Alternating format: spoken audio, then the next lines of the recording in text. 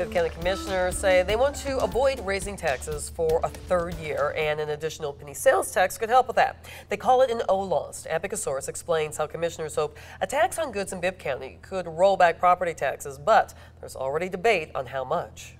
Greg George teaches economics at Milledgeville State College, but he took a break from the classroom to school commissioners on a potential OLOST to make up for a shortfall in funding. Whether you do that with property taxes, I mean, the point is you're going to have to raise taxes if you have a shortfall.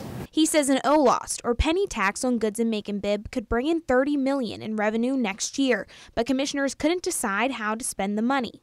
I won't support 100% rollback. I think there are too many opportunities for us to do good. Commissioner Elaine Lucas supports using half of the money to roll back property taxes and wants commissioners to figure out what to do with the other half. And I think anything we can do to grow the economy will not only make us more prosperous, but will also make us safer. So that's just. District Attorney David Cook asked for OLOST money for a wellness program for teenage girls that he says would cut down on crime. If those funds are not 100% directed to roll back property taxes, we shouldn't vote for it.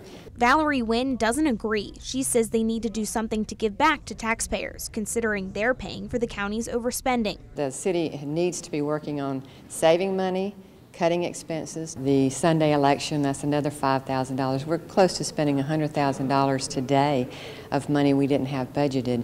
But first, the OLOST must pass the state legislature in the spring, a vote from people in Macon Bibb, and then commissioners could vote to decide what the money would go for.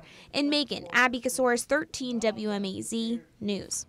Commissioners also approved $90,000 to run the Little Richard House in Pleasant Hill as a community center, $5,000 for Sunday voting, and changes to the county's trash collection contract.